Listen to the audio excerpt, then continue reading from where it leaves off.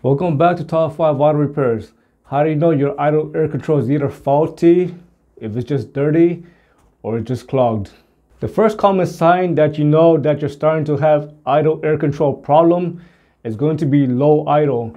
If your RPM is extremely low, let's just say around 400 to about 600, that's considered low RPM.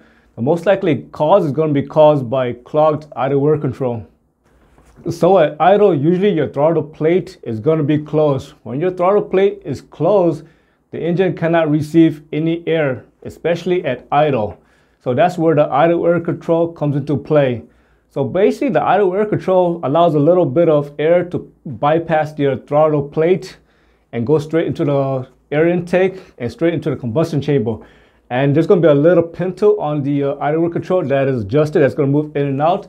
And that's going to help to adjust the amount of air that's going inside the air intake where it'll be used for combustion. When your idle air control is extremely dirty, it's going to cause carbon buildup to be built up inside the air passages. When the air passages become clogged full of carbon buildup, not enough air is going to flow inside the intake and straight into the combustion chamber. As a result, you're going to notice low idle, and most likely when the carbon buildup starts to build up even more and block off the passages, it's going to start to cause stalling as well. So all these issues only occur at idle. For example, let's just say you're at the stoplight and you see your RPM start to drop and it starts to idle extremely low and it ends up stalling. And let's just say you start your vehicle and it almost wants to stall again because the RPM is dropping.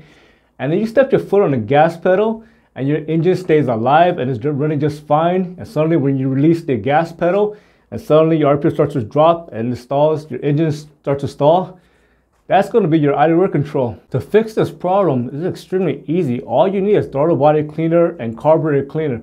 All you have to do is remove the air box, remove the air intake tube, and open up the throttle plate. And all you have to do is look for these passages inside in the throttle body and just spray the throttle body cleaner and carburetor cleaner. Do it a few times and use a sharp rag and clean the inside, and that should fix your problem.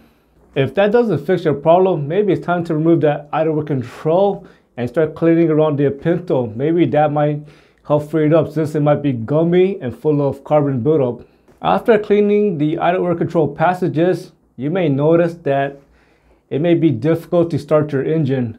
It may take a few attempts. The reason why is because since you're spraying inside the throttle body, or the throttle body cleaner or carburetor cleaner, it's going to linger around inside the intake manifold. When that's happened, when you start your engine, it's going to bring in more of the throttle body cleaner and carburetor cleaner into the combustion chamber, causing an extremely rich condition. So momentarily, you're going to notice hard start, but that's considered normal.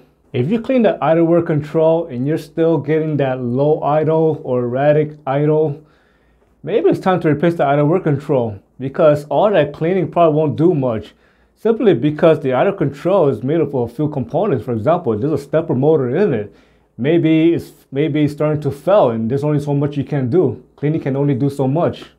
If you notice start and stall, for example, you start your vehicle and it stalls immediately, and you start again, it stalls immediately, and it only stays running, you step your foot on the gas pedal, most likely that idle control is already faulty already and should be replaced. In addition, if you're starting to have idle air control fault codes, again, most likely the computer recognized there's a fault because it works by counts. And if the computer counts an X amount of times and it knows a certain parameter that is off, maybe the idle control is indeed faulty and should be replaced. And lastly, this is going to happen on some vehicles. It doesn't happen on every single vehicle. But sometimes when you start your vehicle and you hear some sort of flare noise or some sort of buzzing noise coming from the throttle body area, that can be caused by a failing idle air control. As always, thank you for watching. Subscribe to Top 5 Auto Repairs.